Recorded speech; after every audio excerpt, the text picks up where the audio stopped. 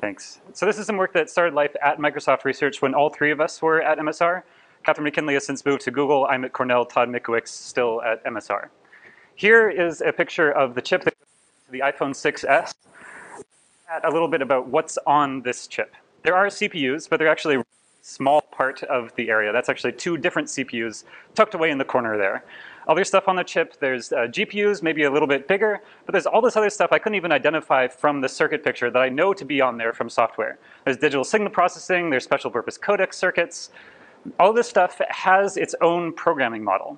And this is not just a thing about mobile devices, which it certainly is true in every smartphone today. It's also true in the opposite end of the spectrum of computing. These large go into data centers. For example, Microsoft has found that workloads like compression and encryption can work a lot better on FPGAs. It can be much more efficient than running on a CPU or even on a GPU to augment servers with FPGAs in their Project Catapult. Similarly, Google has found that it's worthwhile to manufacture custom silicon just for running deep neural networks in their servers. The reason that we have all this custom silicon is for efficiency and performance. As the efficiency of CPUs begins to stagnate, really important applications are getting their own silicon.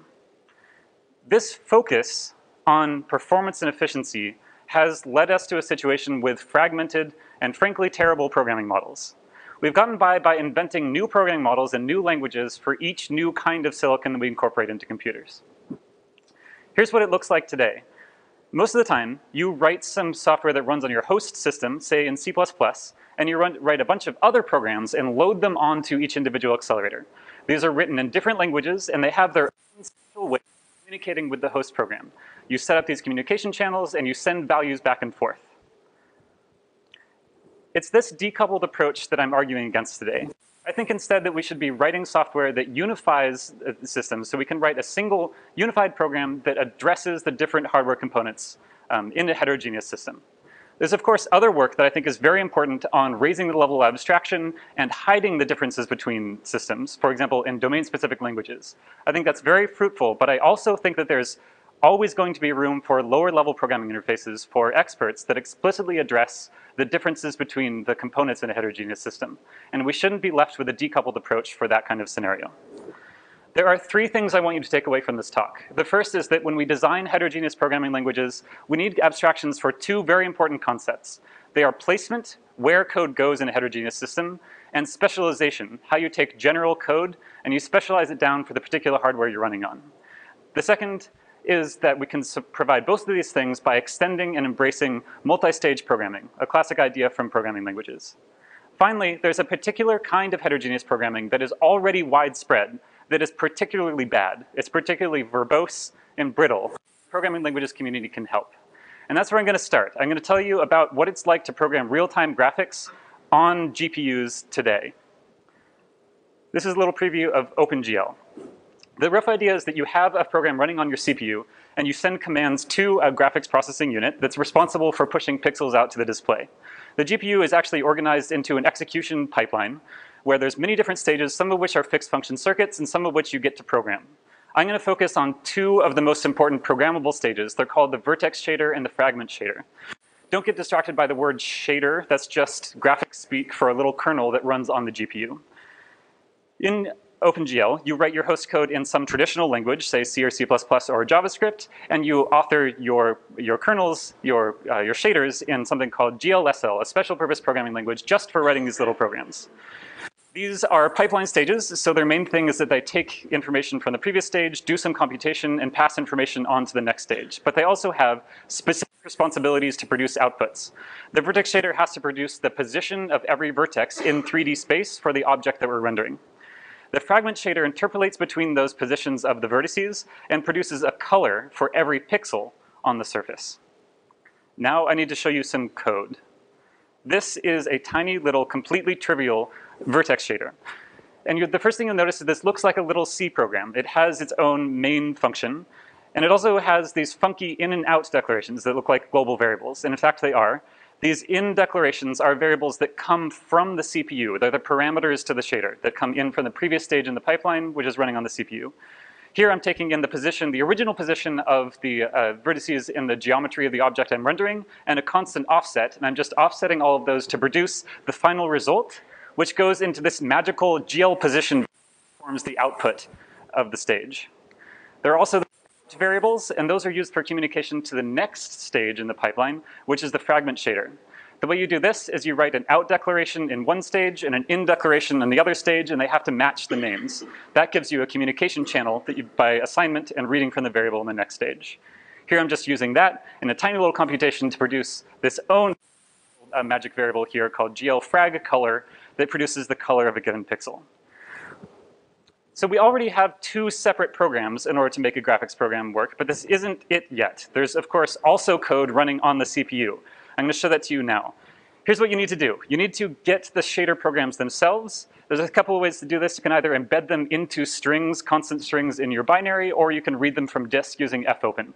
Next, you need to ask the driver to compile the code and link it together, and you need to look up the location of the variables, the in variables that you need to set using strings.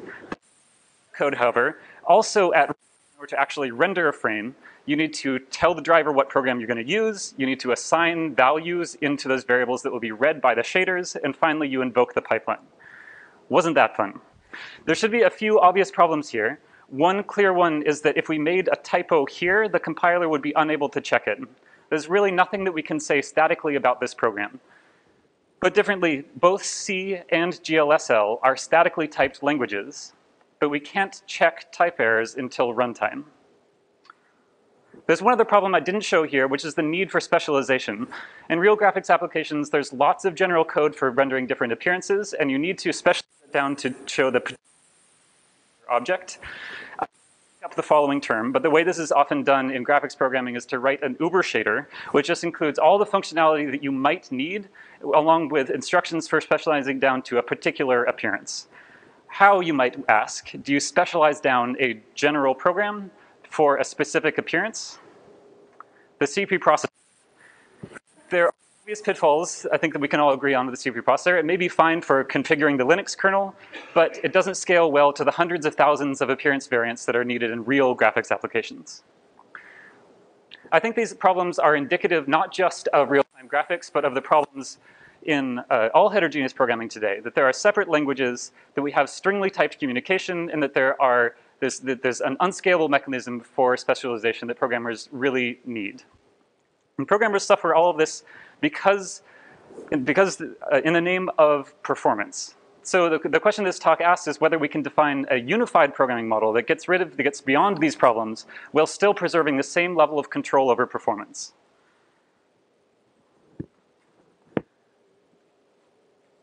I want to give you a picture of what this language will look like. I'm going to get into the details in a moment, but the main thing I want you to notice is that all the different languages are gone. We're one program with delimiters that decide where code runs. We're going to use the same construct, those little angle brackets, to specialize down code for when it runs on different execution units.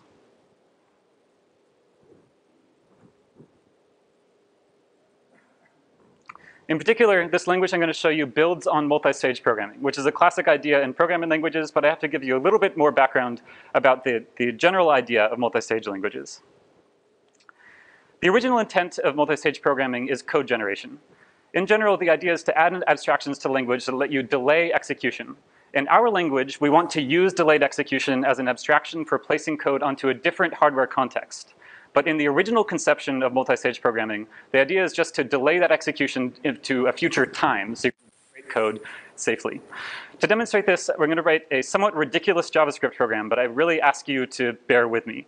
The idea is generating actual numbers instead of just producing the number 8 here. We'd like to produce an expression that will produce the number 8. In particular, we want a string that we can pass into a val to produce the original answer. Which means that when we go from pow to this genpow function that's actually generating expressions, we're not taking two numbers, we're taking an expression as a string and a number and producing a new expression through string concatenation. And we can all agree that doing string concatenation in order to generate code is definitely the wrong way to do things. You absolutely want something like Lisp quasi-quoting or something like that. But even that doesn't give you a classic multi-stage programming. It's to make it type safe to generate code using ASTs like this. Now I'm going to demonstrate for you what that looks like in practice through the basic constructs of our language, which is called braid. The idea is that you have expressions in a language, and you should be able to quote them. In our language, quoting looks like angle brackets, so instead of doing this multiplication immediately, we delay that execution and produce a code value that contains the multiplication. The opposite of quoting is running. There is also an operator with an exclamation point that takes a code value and executes it to produce the output that the code value has. The final thing that makes up classic multi-stage programming is an escape or splice construct, here written with angle brackets. The angle in the scope and find another code value to splice the current context.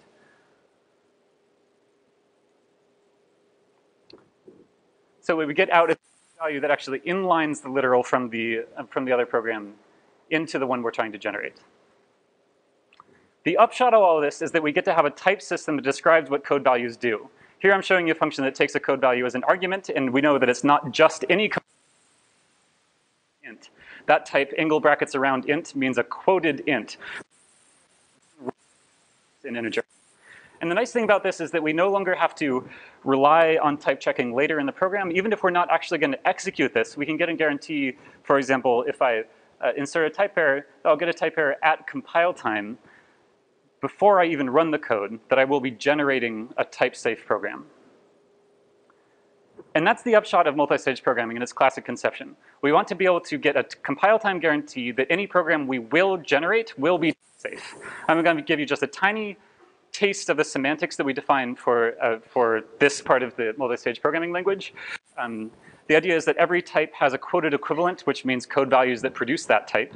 Then we change the traditional semantics to, instead of just using a single typing construct, we actually have a stack of typing context frames. The big gamma is now a stack of little gammas from types to variables.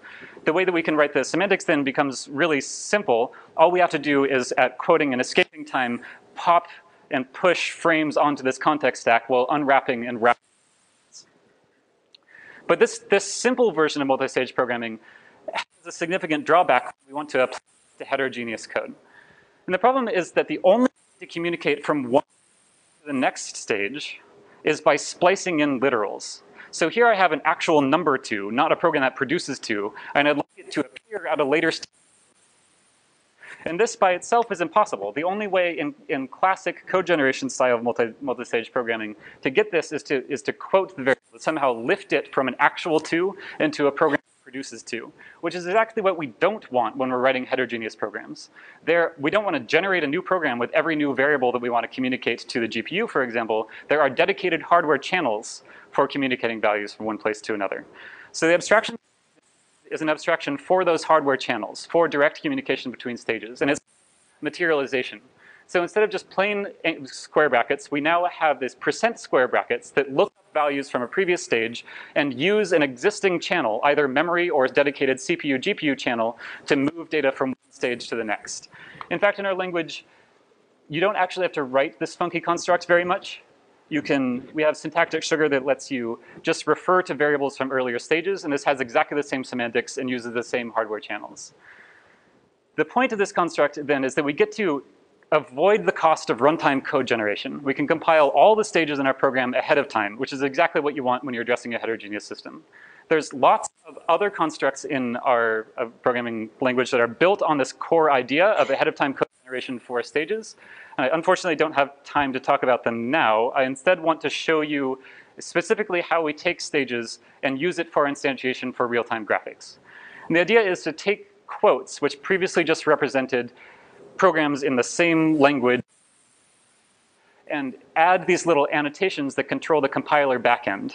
So in our version of Braid for real-time graphics programming, which is called Braid GL, there are 2 different backends. You can either produce JavaScript code to run on the host, or you can produce GLSL code to run on the GPU. This, coupled with a few intrinsics that tell the system how to schedule those onto the hardware, lead to a programming model that looks like this. The thing I want you to take away from this example is that we have one program that addresses the CPU and 2 different stages in the GPU. Those things labeled render, vertex, and decide when to execute them. The render stage runs once per frame on the CPU, and the vertex and the fragment stages are shaders that get run on the GPU. The nice thing about this is that you get to feel as if you're sitting in a single namespace across these different hardware contexts. So to make this shader just a tiny bit more interesting, instead of just producing a flat color for every pixel in the fragment shader, I'm actually going to try to use the normal that comes from the CPU. So you can see that normal is defined on the third line at the very top. I'm just going to use the absolute value of the normal vector to color the teapot, and we get a more interesting appearance. The point is that the compiler is able to, using materialization, automatically generate the glue code that runs on the CPU and all those in and out communication constructs to go from the CPU through the vertex stage, the fragment stage, and they use the variable there. We can also use the same constructs to do specialization. So here I'm showing an example of a parameterized shader that can get two different appearances. They have a lot in common, but this lighting model can either produce a shiny appearance or it can produce a matte appearance by emitting that specular shine that's on the top bunny there. I'm not actually showing you the shader code here, but as you can imagine, there's an if running on the GPU to make this decision, which is fine, but in general, GPUs don't really like ifs. They cause control divergence, so the more of these you have, the slower your shader is going to run. It'd be better if you happen to know at compile time during your program execution, you're going to be rendering a lot of bunnies that are matte. It'd be better if we could eliminate the cost of doing that on the GPU every single time. The way to do that in Braid is to introduce a compile time stage. All your code in a quote that will then execute. So then you can splice together particular choices in your shaders to get a particular appearance and specialize away all the code that would otherwise be executing, even though you don't need it. Now I'm going to show you exactly what that looks like with a code example. So here's a tiny fragment of the code that's running on the GPU. This is Braid code that has an if that runs in the shader context. In order to move that if from the shader, from the GPU, earlier in time and to the CPU, all we have to do is use a splice. So now the gray areas that I'm showing you are actually running on the CPU. So we're escaping back to the CPU, doing the if there, using a CPU side parameter to decide which of the two fragments of GLSL code to splice in. That means that we get to eliminate the other alternative, and we get a speed up. To confirm that we actually do get a slightly faster shader, I'm going to show you some performance results. So what you're seeing here on the x-axis is a few different configurations of the same shader, and on the y-axis we measured the time it took in milliseconds to render a single frame using that shader. Here's the original version, and if we add the if in to parameterize the shader, it gets just a tiny bit slower. We also used Braid, just like I showed you before, to splice in just one of the two alternatives, and it's a tiny bit faster than the original. You may be wondering to yourself right now if fractional milliseconds really do matter, and my stance is yes, especially for these frame rate sensitive systems. The difference between a successful and an unsuccessful programming model is how much control programmers have over these last few fractional milliseconds. We've also implemented a few other case studies that I don't have time to go into detail about now, but for this lighting model, for example, we implemented a different specialization. Reduces the quality of the rendered image, but gets you a slightly more substantial speed up. We also implemented other case studies doing this sort of dance where we trade off the visual quality with the frame rate, and we found that we're able to meaningfully change the frame rate that these applications experience. And the point here is not so much the particular numbers, but that we're able to take optimizations that you can do manually or using if-defs and accomplish them using our unified framework by computations and splicing in the right constructs into a later stage. So we think that Braid has shown that you can get performance. You can get the same level of performance and control over heterogeneous systems using a simple unified language. In my view, because heterogeneous systems are already everywhere, in the future, in the not too distant future, all performance sensitive programming will be heterogeneous programming. Programmers who need to deal with GPUs, who need to use DSPs, should not be forced to suffer the lowest common denominator of C APIs just to accomplish the composition of different hardware units. The programming languages community really can help here. We can give people the safety we think programmers should have by acknowledging that computers are no longer just CPUs. Thanks very much. The demos in today's talk were all live running in a browser. You can run the same thing in your browser by going here and reading our documentation.